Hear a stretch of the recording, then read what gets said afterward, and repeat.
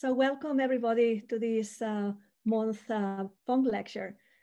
Just as a bit of introduction about these Fung lectures, we started organizing this series with honor of Vicky Fung, that was a founding member of the International Biogeography Society and as well the 4th International Biogeography Society president. With these Fung lectures, what we want is having this opportunity to gather all of us interested in biogeography once every month. Just as a reminder, it's free. And this is all done to promote a little bit more Biogeography International, giving as well the opportunity to all these amazing biogeographers that are around the world to present their research. And today's research is Jahnavi Joshi research. Jahnavi is an assistant professor at the Center for Cellular and Molecular Biology in Hyderabad, India. And she's going to present her work on the centipedes based mainly in the Western Ghats, India. Her research and her interest is systematic historical biogeography with a very strong focus on tropical environments, but as well on arthropods. So I will leave now Jahnavi to explain her research. And then please just write questions as well if you want while she's speaking. Thank you. Can you see it now? Yes, brilliant. Okay. Thank you. Yes. Thank you, Sandra. Thank you. Good evening, everyone, and thank you so much for the nice introduction, Sandra. I'm very happy and honored to participate in the Funk lecture series, and I would like to thank the organizers of this series and the International Biogeography Society for inviting me. We are a very young group based out of Hyderabad, as Sandra said, in South India, and our main research focus is on studying systematics, biogeography, and community assembly using phylogenetic framework in tropical forest. So Vicky Fung, in whose memory this lecture series has been organized, was a field evolutionary biologist and who championed collection-based evolutionary systematics and biogeography, and particularly historical biogeography. And my research trades on the same path set by Vicky Fung, and it's a great honor for me to give this talk in this series. So more than 2 centuries, biogeographers are exploring species distribution patterns and underlying processes which influence those patterns. And Sclater Wallace identified these different biogeographic regions based on the distribution of the species. And this is a map which shows 6 different biogeographic realms. And one of the most striking patterns which emerged from looking at species distribution patterns is the tropical forests consistently have higher diversity. And this has attracted many researchers to ask very fundamental questions. What drives the tropical diversity and how is maintained over time? One can think of the explanation to explain high tropical diversity can be categorized into 2 broad categories, either into geoclimatic, geographical factors or ecological factors. One of the oldest explanation was it's an old biome. It's a much more stable biome. So you have a gradual species increase, but it's coupled with a low extinction rate. It could be also because of multiple geoclimatic or geographic factors like geographic barriers, tectonic movement, sea level changes, also the volcanic activity. And when we think about ecological factors, it could be biotic or abiotic, deep or steep climatic topographical gradients, habitat heterogeneity, high productivity, which leads to high diversity. And there have been many areas within the tropical forest, like Amazonian rainforest or neotropical rainforest, which have been extensively studied to understand what is the role of geoclimatic, biogeographic, and ecological processes to shape the diversity in these forests. Also, Madagascar, which is a continental island, has also been extensively studied to understand the relative roles of historical and ecological factors shaping the diversity patterns in these landscapes. Today, what I'm going to talk about is one such area in the tropical forest is known as Western Ghats. It's a continuous chain of mountains which runs parallel to the west coast of India. And along with Sri Lanka, it's been identified as one of the global biodiversity hotspots. And it's because of its high diversity, but as well as high endemicity. And these forests are located in this mountain chain, which is a geographically or topographically a very complex landscape. This map here shows you the elevation gradient, which is around 50 meters to up to 2,500 meters. And as one moves from south to north, the rainfall decreases, and this has an effect on dry period length. So in the southern areas, the dry period length is much more smaller. As one moves north, it increases. And southern areas are climatically much more stable. As one moves north, they become more seasonal. And this rainfall pattern is also and elevation is very tightly linked with temperature. So you have high elevation areas which are much more cooler, but low and mid elevation areas which are much warmer. And both these topographic and climatic gradients has also been translated in the kind of habitat diversity we see there.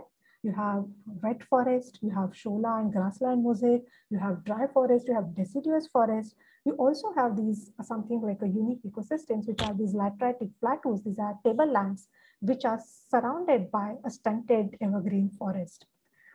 But apart from habitat and climatic and topographic heterogeneity, Western Ghats are also part of something called Peninsular India, and which was part of Gondwana landmass. And in terms of biogeography, some of the most interesting ancient patterns are associated with the breakup of Gondwana, and which imposed the isolation on previously connected landmass. So this Peninsular India, which is shown here in the red circle, first separated from the African plate, then from Antarctica, Australian plate, and finally from Madagascar and Seychelles, and then collided with Asia. And it's one of the landmass which traveled the most in the history.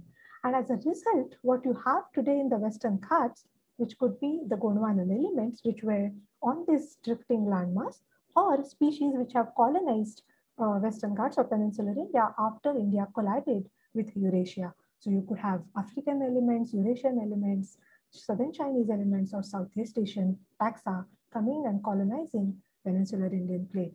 So when I started working on biogeography, one of the first questions we asked is, what is the evolutionary origin of Western Ghats biota? And to address this question, I chose a soil arthropod group, Centipedes, class Chilopoda. So I particularly have done most of my work on one particular family. These are known as scolopendrid centipedes. And they form one of the most ancient lineages among terrestrial arthropods. They have more than 420 million years of fossil history.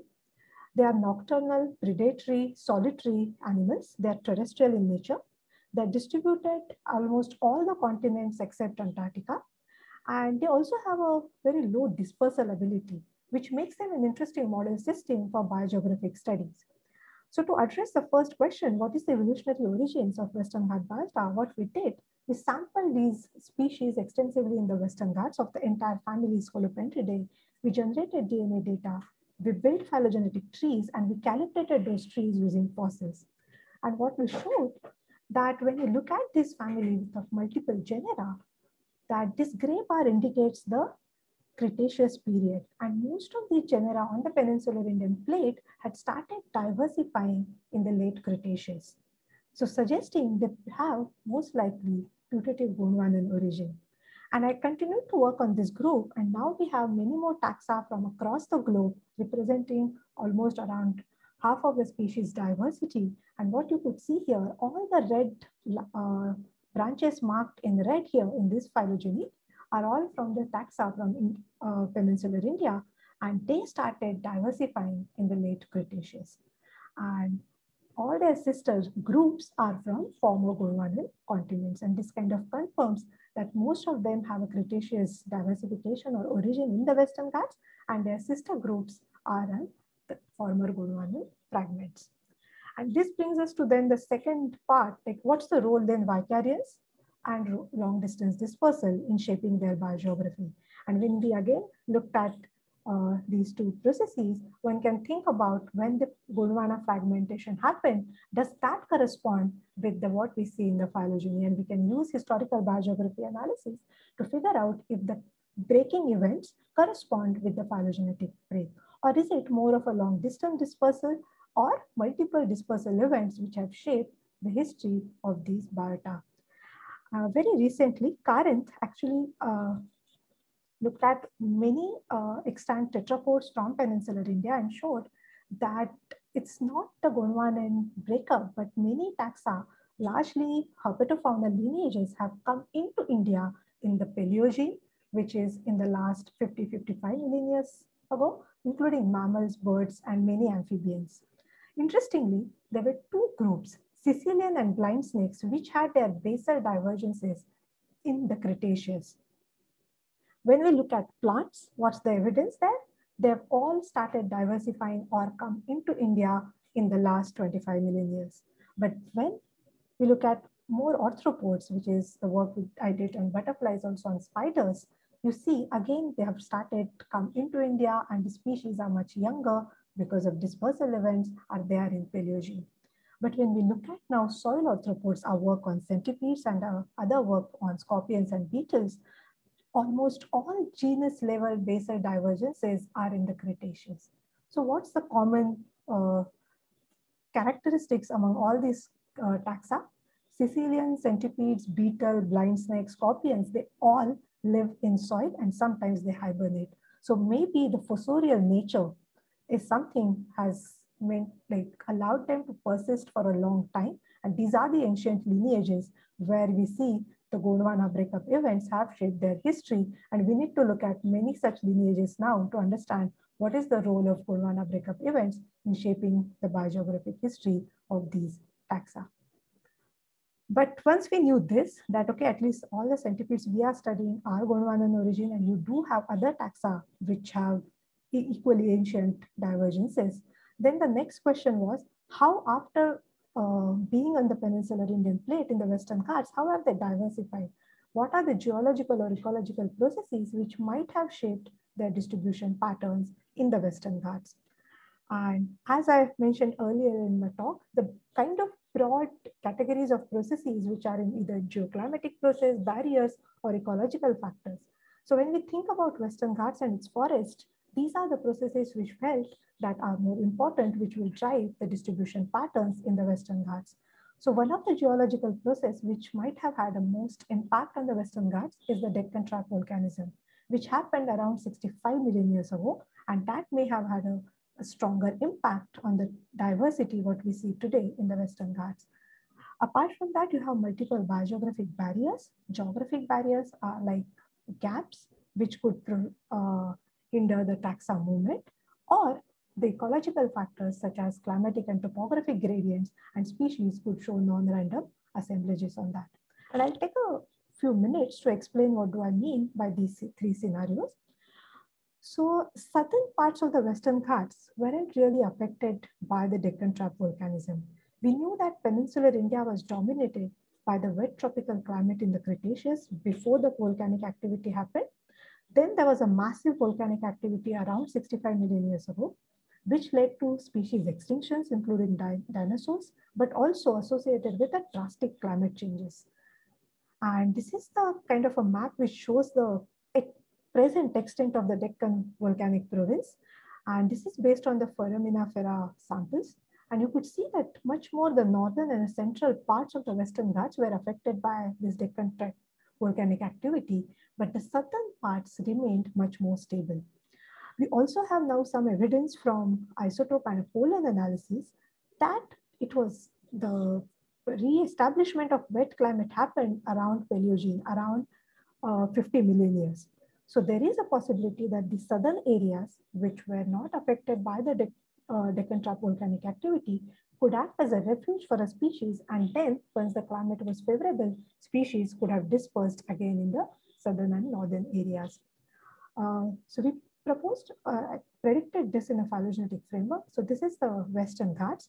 You can think about it's divided into three distinct zones. The southern Western Ghats, you have Nilgiris here, then the central Western Ghats and northern Western Ghats. And if the southern Western Ghats indeed was a refuge, what would one expect is that its ancestral area. You have many more species in the southern Western Ghats because that's the time for more speciation. It's the older and stable area. And you have species from northern and central Western Ghats which are nested within the southern Western Ghats. Then we looked at our second hypothesis. Do phylogenetic breaks actually correspond with these biogeographic breaks? And in the case of Western Ghats, we have one of the main biogeographic barrier, which is known as a Palaghat Gap. It's a 30-kilometer wide valley, which separates the Western Ghats into two blocks. And if this is the main biogeographic barrier which hinders the taxa movement, which would reflect in having two groups across the barrier, you will have one clade which is south of Palaghat Gap and one which is on the north of Palaghat Gap. And our third scenario was if species are actually responding to the local climatic conditions, because as I mentioned earlier, there's also a strong climatic gradient as one moves from south to north. You have much more rainfall here, much more stable environment in the southern parts. As one moves to the north, the seasonality increases. And if you have species which are adapted to these local climatic conditions, then what you'll have is this non-random species assemblage reflecting in their phylogeny as well. So we had these three scenarios and their phylogenetic predictions to test using our ancient taxa, where we had established that they are indeed Gondwanan taxa and started diversifying in the late Cretaceous in peninsular India. So we went ahead and tested all these three scenarios using centipedes as a model system. And I must admit that these scenarios need not be all mutually exclusive. We could have two scenarios operating at the same time.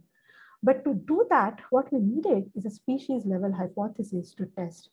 And like any arthropod, soil arthropod group, centipedes in the Western Ghats weren't very well studied. So our first task was to get species identity in place, the species hypothesis in place.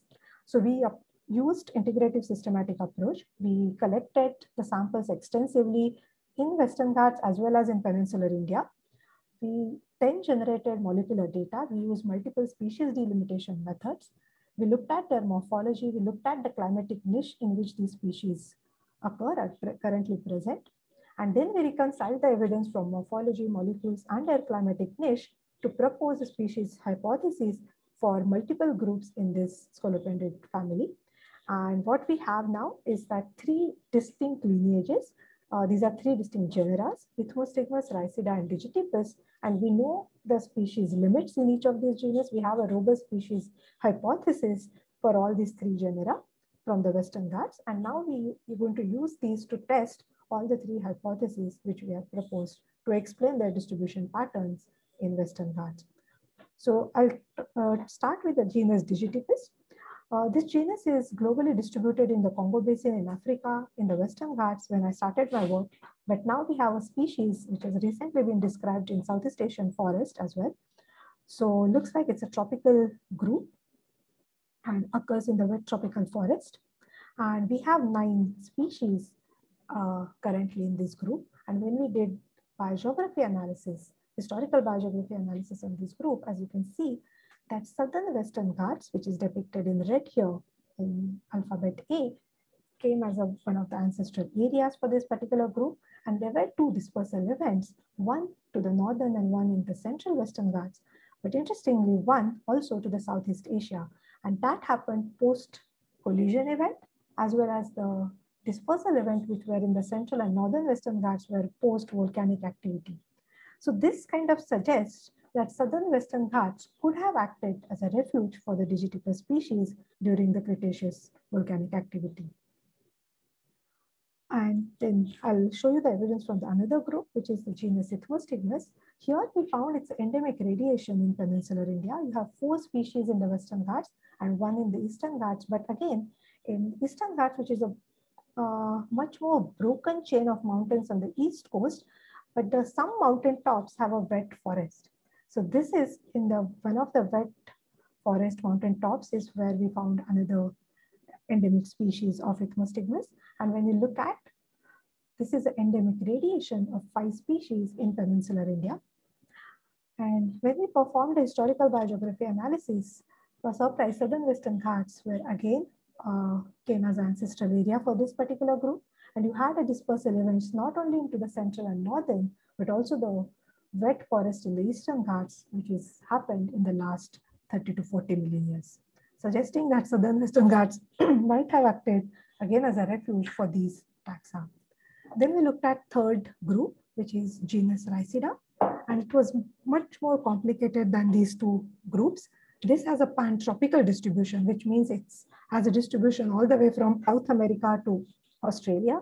And when you have such a wide distributions, invariably one has to be very careful what you're calling is. And it turns out that Rhysida, what we were referring to, is a paraphyletic group. But most of the Indian species of peninsular Indian taxa were part of this particular clade. So we focused on this clade. We again delimited the species in this particular group. And when we performed a biogeographic analysis, what we found that peninsular India comes as an ancestral area. We didn't do it at a Western Ghats scale. We are yet to perform that analysis. But it showed that Southeast Asian species again are well nested within the peninsular Indian clade. But this group also has started diversifying post volcanic activity in the Western Ghats and peninsular India. To summarize what we have found in these three groups, this is the lineage through time plot. On the x-axis is time, and on the y-axis, what you see is the number of species or lineages. And I've marked two things when the Deccan volcanic activity happened, which is this dashed line, and another one, which is peninsular India colliding with Eurasia, which is around 50-55 million years ago. And what we can see definitely from these three groups is that Southern Western Ghats did seem like work or acted as a refuge for these groups. But Palaghat Gap didn't come across as a biogeographic barriers when we are understanding the lineage history or diversification patterns. But in case of Ethnostigmus, we also had a species unique to each of the sub-regions within the Western Ghats, suggesting that you have only one species in each of the biogeographic sub-regions and you don't have multiple species, suggesting it could be, has a unique species in each of the sub-regions. Also, we found there are endemic radiations suggesting there is an in situ speciation happening. You have older lineages which have more species. In Digitipus, Southern Western Ghats is much more diverse as compared to the central and northern, suggesting maybe there is some evidence for time for speciation. Older areas have more species as compared to the younger or unstable areas. And interestingly, what we have is the Gondwanan vicariance has shaped the early history of lineage diversification and more dispersal events in the later part of the lineage biogeographic history. And so far, this is the story using scolopendrid centipedes as a model system. But very recently, there is a paper on scorpions, which also use a similar habitat in the Western Ghats. And it's not only the new species now, what they found is actually 3 new genera. So this is the genus called Heterometrus, which is distributed from peninsular India all the way to Southeast Asia. And after the systematic revision of this group, what they found is that all the 3 genera which present in the Indian subcontinent and in the Western Ghats are endemic. And their biogeographic analysis again suggests that along with the Sri Lanka and southern parts of the Western Ghats are the ancestral areas. And their early history is again influenced by Gondwanan vicariance event, and the later lineage history is due to dispersal events. So this brings us to a very interesting scenario. What's happening with the scolopendrids in Sri Lanka? Are they also showing a similar pattern? And currently, one of the undergraduate students from Sri Lanka is working on this. And based on the morphology of these groups, which we have studied so far, we think the Rhizotipus and Rhysida will be very well nested, but Ethnostigmus morphologically is much more closer to Papua New Guinea and Australian specimens. So we are waiting to see what sort of biogeographic patterns do we see with the Sri Lankan groups. And so far I've been talking about how these species have come into being, like how have they diversified in the Western Ghats. But if you look at the similar species from a community perspective now, how have they form a community in the Western Ghats? I would like to spend a couple more minutes on that. So we asked a question like, how is the diversity of centipedes in the Western Ghats? What sort of distribution of these centipedes in the Western Ghats? Do they show that one of our expectations from Southern Western Ghat refuge hypothesis that Southern Western Ghats should have more species, and as one moves towards north, the diversity should decrease. And this is also consistent with latitudinal diversity gradient hypothesis, where you have more diversity at lower latitudes and higher latitudes, the diversity should decrease. So do we see that pattern when we look at all these species together and think about scolopendrid centipedes as a community which occurs in the Western Ghats? As I mentioned earlier, the Western Ghats is one of the global biodiversity hotspots. But do we have hotspots within hotspots? Are there areas where you have disproportionately high diversity? And what sort of patterns do we see in phylogenetic or species turnover within the Western Ghats? And to do this, we again went back to our species hypotheses, which are there for these three genera. The approach we took is that we built species distribution models based on world-claimed bioclimatic data, which are the derivatives of precipitation and temperature. We used our species dated time tree and calculated multiple phylogenetic diversity, taxonomic diversity indices. We also looked at the patterns of endemism to understand what sort of diversity and endemism patterns the centipedes show in the Western Ghats. So when you just look at the diversity gradients, on the left, you have the Western Ghats and its subdivisions, Northern, Central, Nilgiris, and Southern Western Ghats. And the two maps here depict taxonomic diversity and a phylogenetic diversity, which shows that southern areas are indeed more diverse. You have more diversity in Southern Western Ghats, and as one moves towards north, the diversity decreases. And it's consistent with both Southern Western Ghats as a refuge hypothesis, as well as latitudinal diversity gradient hypothesis. And we don't have much of a difference between the taxonomic and phylogenetic diversity indices.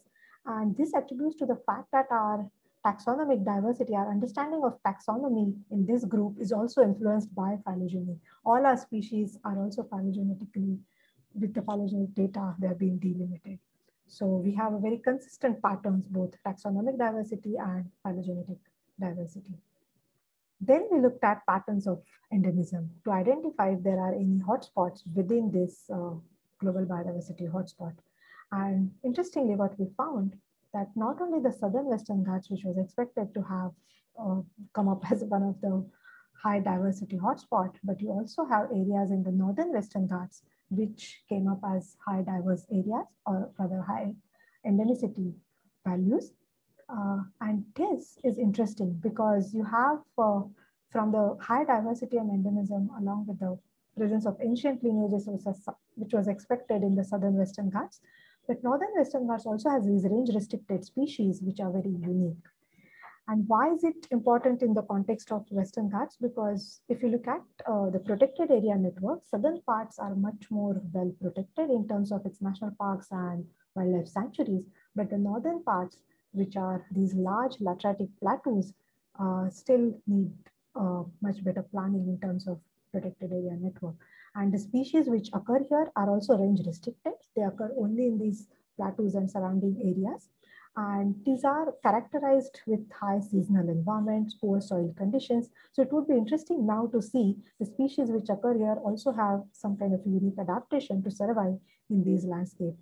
The environments are quite harsh. When I say it's harsh, it means in the summer, it's really dry. You have no water whatsoever in the landscape. But in the monsoon, most of these places will be actually filled with water. So you'll have smaller water pools. And it looks a very different in the monsoon. And it's ephemeral vegetation, which is, you can see it on the left side here.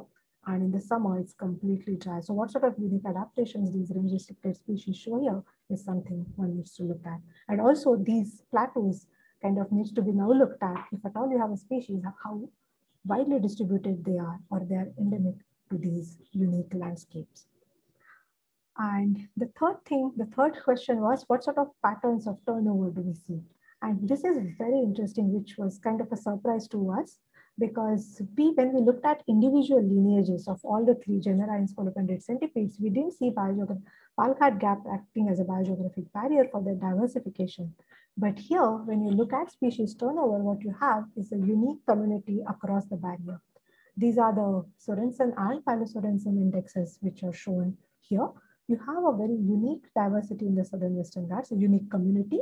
And there is another community which is actually contiguous with Central and Northern. So now we're interested to think about what is driving this community pattern.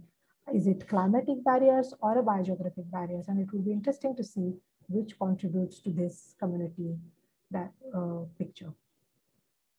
So with this, what we tried to show that both diversity and endemism patterns are related to geological and climatic gradients, which occurred in the Western Ghats, but also the Southern Western Ghats, which are important in terms of conservation value, because you have many lineages which are range restricted, and ancient lineages show in situ speciation, but also we have unique lineages, again range restricted in the northern parts. And this now needs to be looked at across taxa. The framework can be adopted to other taxa, which are much more diverse as well, to look at what sort of diversity patterns do we see and what are their drivers of those diversity gradients. So in the future, what we are planning to do now, to look at multiple soil arthropod groups across the Western Ghats and use a comparative framework where these arthropods would vary in terms of their life history traits, ecology, morphology, and even species richness, distribution ranges, and then try and get a more synthetic picture. What sort of diversity gradients do these soil arthropods show, and what's the role of geoclimatic events and ecological factors in shaping these diversity patterns? We'll also look at individual lineage level diversification patterns, but we'll also look at more from a community ecology perspective. And I've been talking about, again, at a much larger scale of a Western Ghats, which is around 1,600 kilometer. But we are also started looking at what happens when you just look at species pairs, which could be only in the Southern Western Ghats or it could be in the Central Western Ghats. So moving away from macro patterns to micro patterns and try and understand what are the drivers at species level, what sort of traits on which these species must be diverging from one another. Because most of our work showed that these species are old lineages, but they're not accompanied by extensive morphological diversification. Their body plan seems like it's very similar. You can't even tease apart two sister species from one another. So then what are these axes on which these species could have diverged?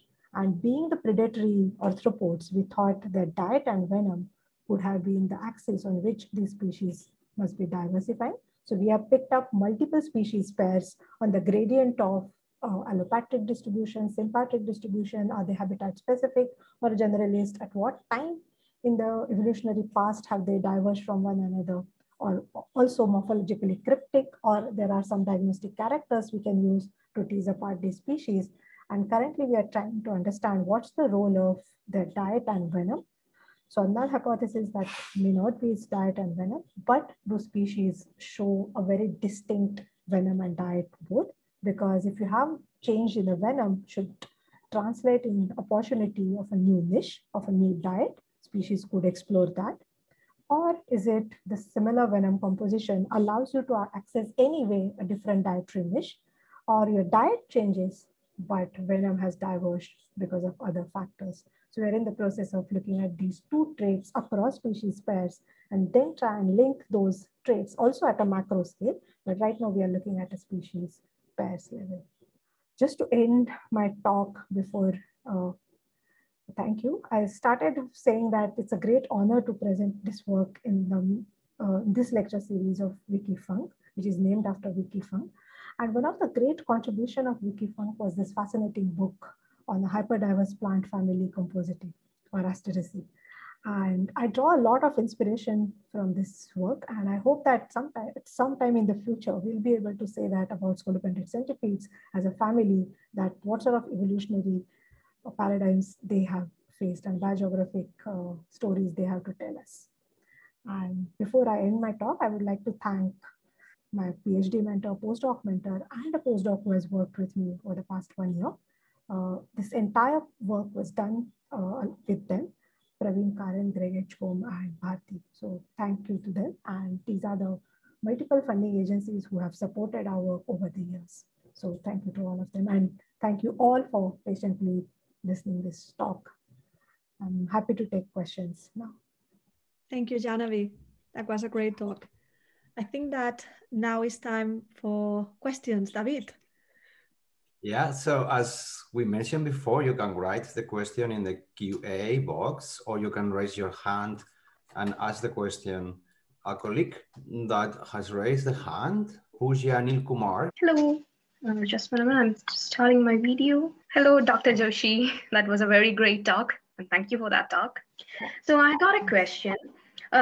This is like, is the endemicity of the centipedes related to the floral endemicity, which is scattered, and based on the floral studies, as we know, Western Ghats have a scattered endemism.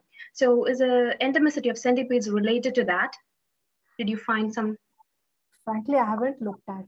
It's a great question. I will definitely look at now. I don't know if it's related to that. We did use some of the soil layers to look at the distribution patterns, but these were very broad classification of rock types. Okay, and I got one more question. Did you, as you told, there were hotspot within hotspots. So in the southern western Ghats, I would like to know if there was any hotspot. Did you feel like, based on your data set, did you feel like there was hotspots within the hotspot? Like if the southern end of the southern western Ghats, where we had a gap, did you feel something like that? Yes. No, so there is a very interesting question. There is also one of the biogeographic barriers within the southern western Ghats. No, there's a Shengota gap. It's a very small gap. If the forest is contiguous, we didn't see any evidence for that. But maybe because of we don't have species which are that smaller scale, where the distribution is only of south or north of Shengota gap. Most of the species were from across the mountain ranges in the southern western Ghats. Okay, and I got one more question. So it's like, based on the protected areas, did you find any unique assemblages according to the protected areas, where like the amount of widespread species was lesser, or there were more endemicity associated with any particular protected area, something like that? Frankly, no. And we haven't done the quantitative analysis to look at that, the overlaying the maps of protected areas. But from my experience, I can say I wouldn't think that there will be such reason to believe that. As long as you have a habitat either in the protected area or outside, I think the species could potentially present. It's to do with the habitat quality, and invariably, as you are asking, the protected areas have a better habitat which is remained inside the forest, but we haven't quantified which are the species which are under protected areas and which are outside, and look at the habitat parameters if it does change. So yeah, thank you for answering all the questions. I wish you all the best. Thank you. We'll have more questions in the Q&A box. One of them is from Trevor Price. Trevor would like to see if you have observed some divergences within a species, and if they can be related to more recent geological events, mainly Pleistocene events. Great question. No, we haven't.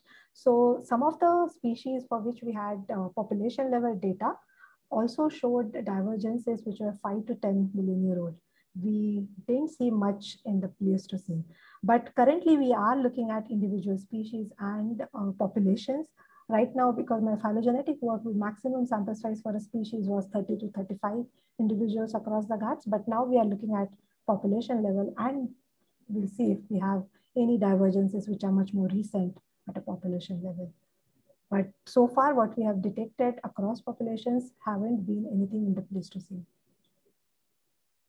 Thank you. Another question from the Q&A box is from Hayden Murray, and he's asking about what role do you think the edaphic life history plays in speciation? See, soil types and the soil parameters would definitely play an important role, but how do they play? Is it through diet, what they support other biodiversity on those soil types, or there are some unique morphological adaptations is something we don't know. So we are going to look at diet, if that also change along with the edaphic factors, and species use partition or use resources differently. But I can't directly think about how the soil type or the soil itself would influence a speciation per se. Other colleague has raised a hand, Servan Proches. Especially I enjoy the part about soil organisms showing these interesting patterns, because many studies that I've been involved in, we're looking at angiosperms, we're looking at tetrapod vertebrates and so on. And these are things that move around, most of them. But it's really great to look at the small stuff in the soil and find that these are the things that have been hanging around in one specific place for a long time. But what I wanted to ask you is, because you mentioned Sicilians, and I know you guys had a massive discovery in India, the family Ciccielidae, which is a brand new family. And basically, if you split tetrapods into 10, that's one of those 10. It's like a massive discovery. So that was in the East, eh? So that was in the eastern states, whatever you call, I believe you call that the chicken neck part of India, the eastern provinces. So did you do any sampling in Meghalaya, Nagaland, Manipur?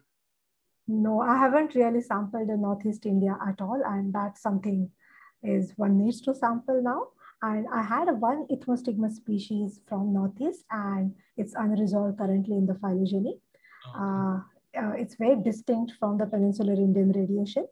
And even in the Rhysida group, we had one species. Again, it was a new species.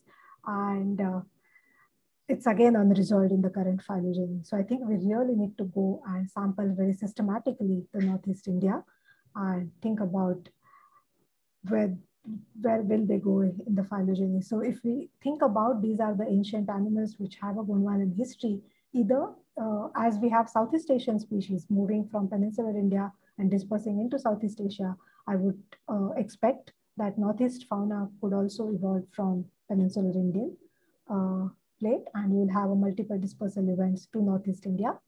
But we don't know that yet. And I haven't sampled Northeast India at all. And that's on the cards. But it's going to take longer than expected. We really don't have any data from Northeast India at the moment. Okay, thanks so much. David, you are on the mute. We have other questions in the Q&A. Now, David Baines is saying, great talk, Jahnavi. Do you know how centipedes' ranges are affected by human infrastructure, such as roads and railways? It's always negative, or they can help the distribution of those species? Exactly, I don't know, but one can guess that if you are a specialist species, maybe it would get negatively affected. But frankly, we have currently all our distribution and point locations are in the forested areas. We haven't really started sampling in the urban landscapes, but my guess is that the generally species which you see on campuses in the urban cities may not get affected so much, but the specialist species might get affected. But that data is still emerging, so it's hard to say. Thank you. We have other question from Trevor Price. Trevor would like to know if you connect the diversification to the Deccan traps. I was wondering if that means on the other continents there was not the same effect, or if the asteroid impact was important as well, and hence was more global. Great questions. Yes, I think it's possible. It's that right now we don't have a lineage level diversification data from the other landmass. We are generating right now for a few groups in Australia. So hopefully we can say something about it soon. But from other like Africa or South America, we have no data at a lineage level, like how the diversification happened in individual lineages. So, but yeah, one would suspect, I think, both Deccan trap volcanism and the drastic climate change which followed had much more impact in the Western Ghats. I have a question myself, and I'm going to use to ask you straight here, right? So I can see that many of these species are really old, right? And there is no recent events on speciation, but even within these old species, are you aware if in the lower parts of the mountain range, in comparison to the higher parts of the mountain ranges, you observe a cluster there where the really old endemics are maybe in the upper parts and not in the lower parts? Or it's the other way around. The upper parts are the species which occur in the high elevation areas are nested in the low and mid elevation species. So invariably, across all the three lineages, high elevation species are well nested within the low and mid elevation species. So in the Western Ghats, it's kind of different. So your high elevation areas have the Shola grassland mosaic, which is a grassland, and you have a forest in the valleys. And one of the hypotheses is that these ecosystems are much more younger as compared to the low and mid elevation forest. So even people, when they've studied plants and angiosperms, they think it's all elements which have come from Himalayas and Southeast Asia. It's frost limits. And in my data, but what you're asking is correct. In frogs, they have found the other way around, because the younger lineages, the mountain forests have been the older lineages, and the low and mid elevation where the nested. Okay, that brings me to the next question, and I'm sorry to abuse of my position here, the co-host, but I feel really curious, right? I mean, you have been talking about this aspect now, but at the same time, right, the West Ghats are really big mountain range, and I wonder how many species you think are undercover. How many species are there that we don't even know? Frankly, when I started my work, in each group, we have now doubled the diversity. And if that's the correct way of resampling, I'm guessing there's still a lot of diversity which is undiscovered. So the approach I took to sample is that I went and sampled each of individual mountain range in the Western Ghats. So you have distinct mountain ranges which go all the way from 8 degree in the south to 16, and each mountain range at low, high, mid elevation is how we have done sampling. So, but this is the first pass. And if my whatever diversity estimates were, we started, we knew 3 or 4 species in each of the genus, and now we have 8 to 9. So individually in each group, we have double the diversity. So given this, quite a bit of diversity is still underestimated. So we are now planning to use some of the metabarcoding and metagenomic approaches to look at the diversity. Hopefully that would give us much more accurate picture. So this is the direction in which you are moving your research, trying to use metagenomics. Yes. Maybe population level analysis. Yes, hoping, yes, we can get that entire spectrum of looking at population level as well as phylogenes. Thank you, Jahnavi. Yeah. Do we have more questions for the speaker today? We are only 8 minutes to go to before, so we are getting close to the time when we need to close down. So maybe it might be time for 1 or 2 questions. I just would like to read the different comments on the chat. I'm not sure for her, because there are very nice comments here. So Mark Hughes says, wonderful biogeography, fascinating insight into the Ghats. Thank you. And then as well, there is another one from Hazel Gordon that says, wonderful, comprehensive talk that allowed me to better appreciate the journey of the centipedes. So I thought that these are very nice comments for you.